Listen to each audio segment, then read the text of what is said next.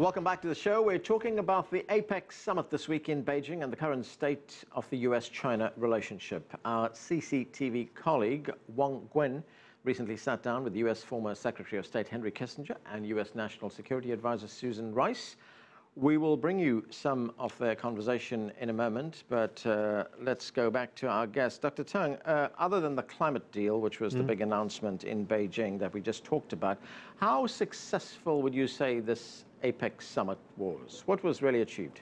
Of course, this is a very important occasion for China to show its confidence in dealing with the challenges all over the world and in Asia-Pacific region. For example, how can all the member states in this region cope with the financial crisis and also the connectivity and other proposals by the Chinese side. So this is very important to show Chinese determination and willingness to cooperate with all the member states in especially in economic areas. And I think after this summit actually China continues its effort. For example, in recent summit in Myanmar, with ASEAN nations, China also promised a lot for the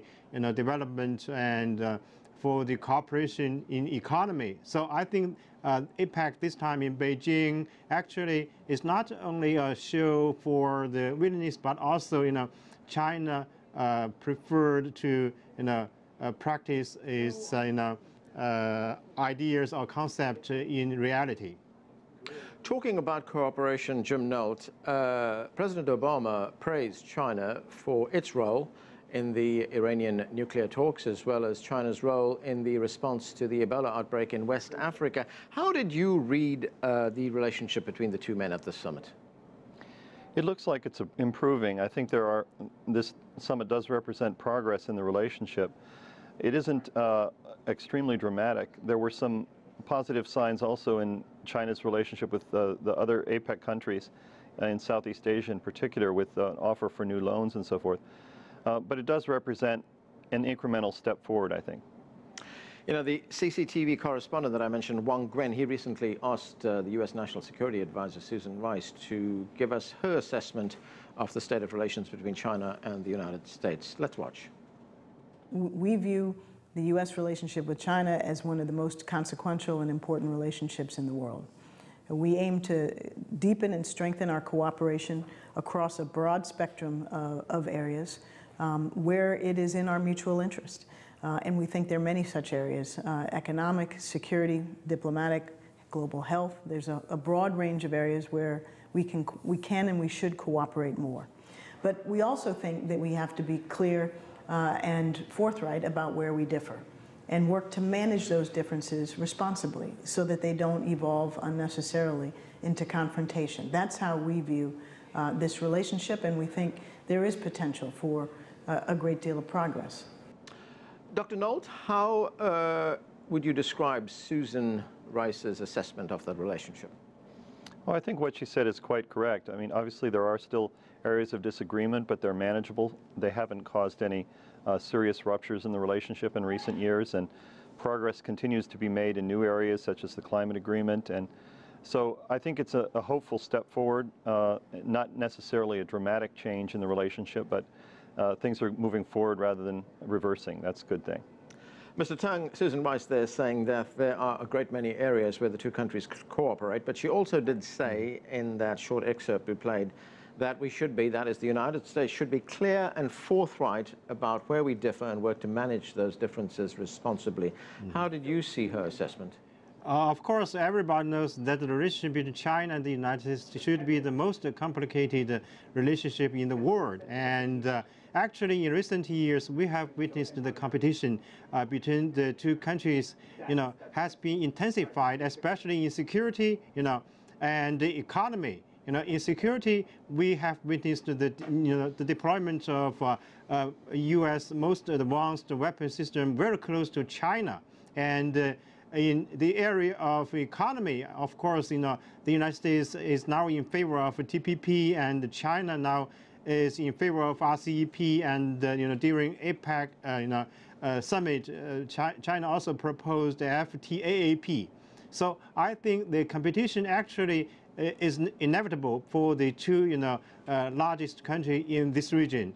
But I think as we discussed just now, the two countries, as Rice just mentioned, they share the common interest in cooperation in dealing with the non-traditional threat, for example, terrorism and other challenges in this region. I'm sure this is actually a common ground for the two countries to go ahead in their cooperation. Right, you mentioned terrorism. That is one area where many people see a great deal of common ground between these two countries. Wang Guin, our correspondent, did ask Susan Rice about that. Let's listen to what she said.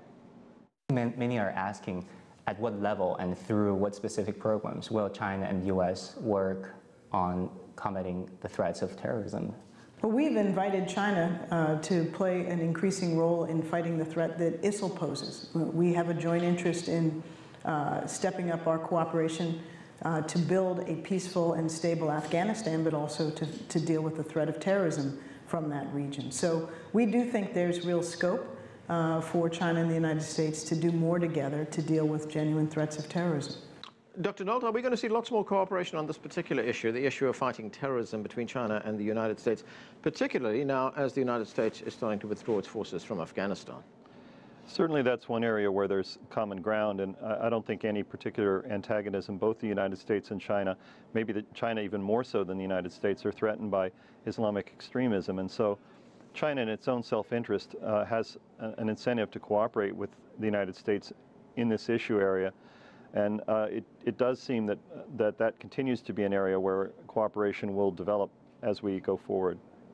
The other person that our correspondent Wang Guin spoke to was the former U.S. Secretary of State, Henry Kissinger. He talked in his book, his recent book, about American exceptionalism, and he explained how both countries differed in their approach. Let's listen to what Henry Kissinger said about that. The Chinese exceptionalism, it's not missionary. The Chinese exceptionalism is cultural. That is, it does not attempt to make the world Chinese. It bases itself on its performance and then expects a level of respect that is appropriate for the occasion. The American exceptionalism is more missionary. And it is possible that some disagreements can develop on those grounds. But I would say the test of our two leaders will be the ability to understand that there are maybe some different approaches, but there's a greater necessity in peace and progress in the world. Dr. Tang, let me get your view on what Henry Kissinger said about the differences between Chinese exceptionalism and American exceptionalism. Mm-hmm. Of course, I think China and the United States did have some differences in this regard. For example, the United States, sometimes use the so-called double standard toward the terrorist activities in China, and China sometimes protest such attitude toward the terrorist activities in this country. So I think we this time after during the APEC summit, President Obama and President Xi Jinping also touched upon this issue, and I'm sure this time the two countries are sharing the common direction, but in some specific areas they still have much room to talk about and to find a roadmap to have in-depth cooperation between the two countries, because the terrorist actually is a globalizing tendency. So for this, I think that the Chinese government and the United States should cooperate together. For example, in UN, actually China and the United States are all in favor of the resolution 21 70, that ask all the member states to suspend the financial support and also stop the banking for the terrorist group. So I think actually China and the United States did have some cooperation in this area. Dr. Nolt, when we heard Henry Kissinger talk about the American exceptionalism, or why America is special, and that its approach is missionary in how it projects itself around the world, what is your reaction to that? I agree with Dr. Kissinger. I think that's a very good point, because what he's saying is that the United States sees itself as representing universal values, such as human rights, business freedom, liberal, open economy, free markets, and so forth. So the United States sees itself in a kind of missionary role to change the world in its own image. And only insofar as it does so does it feel like relationships are good. Whereas China wants the United States to recognize that it has a different culture, it's a different country with its own system and its own values, and it wants to be respected as being different rather than being forced to change in ways that the United States believes should be universal. So I think that's one of the bases for the continuing friction that does exist in the U.S.-China relationship, and it's hard to overcome because it's based on fundamental differences in the national cultures. Henry Kissinger also had something to say about the evolving relationship between China and the United States and how they can work more together. Wang Guan also asked him about that, and let's take a listen to what he said. In your book on China, you coined the word co-evolution in the Pacific community. What exactly does that mean? Well, what it means is we should not require China to act like we do. China should not expect us to act like China does in all respects. What we should expect from each other or try to achieve is that we each develop our societies in the way we think are most appropriate. But as we do this, we keep in mind that we move towards similar and sometimes identical goals. So we progress side by side, but not necessarily to the same music.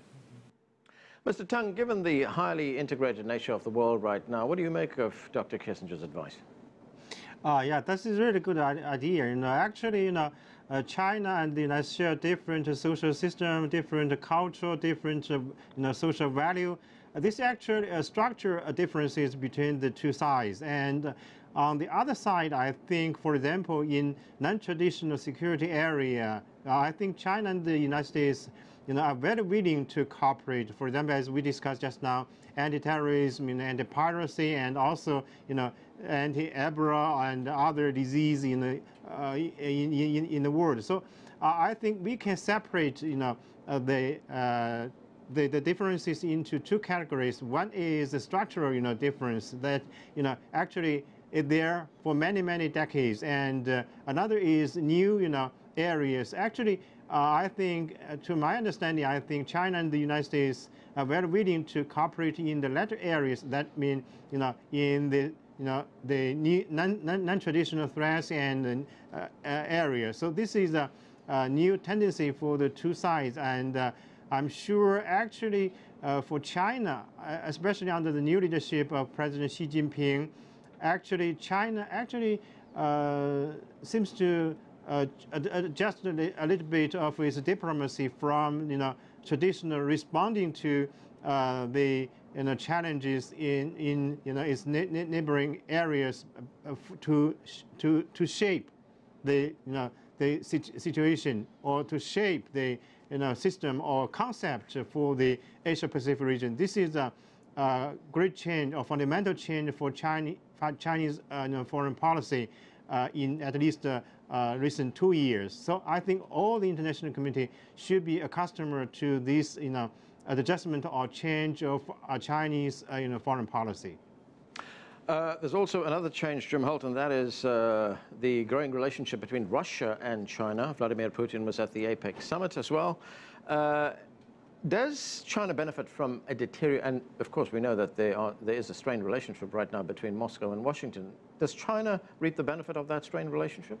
Yes, I wouldn't say that China benefits from it. I think that China, as the United States and Russia, prefer to have a peaceful relationship throughout Asia.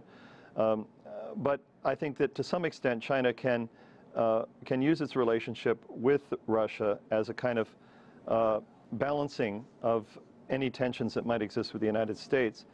But I don't really think that the Russian-Chinese cooperation fundamentally threatens the United States in any way, as long as that cooperation is largely peaceful, which it has been. Mr. Teng, go ahead. Yeah, actually, there has been some worry from the U.S. side, especially in recent years, after the U.S. government adopted the rebalancing strategy. The relationship among the big powers, especially, for example, the relationship between China and the United States, U.S., Russia, and U.S., EU countries suffered a little bit, just because of the rebalancing strategy. Of course, on one side, the United States enhanced its relation with, its traditional airlines like Japan, the Philippines, ROK. But on the other side, this strategy sacrificed, the relationship among the big powers. So as we all know, the relationship among big powers should be the most important, pillar for the peace and the stability of the world. If there is any fundamental change of the relations among the big powers, we are reaching a very dangerous time. So I think if we also can learn from the history, if one big power try to challenge another two, I'm sure the individual power should failure in some time. So this is actually a lesson from the history. Yeah. Teng Jianqun, Jim Nolt, thanks to both of you for joining us. And that's it for this edition of The Heat. We'd love to hear from you, so please send us your questions, comments, and story ideas to theheat@cctv-america.com. And we'd like to continue the conversation on social media. Give us your thoughts and comments on our Facebook page. That's at CCTV America. I'm Arnold Naidu in Washington, D.C. Thanks for being with us.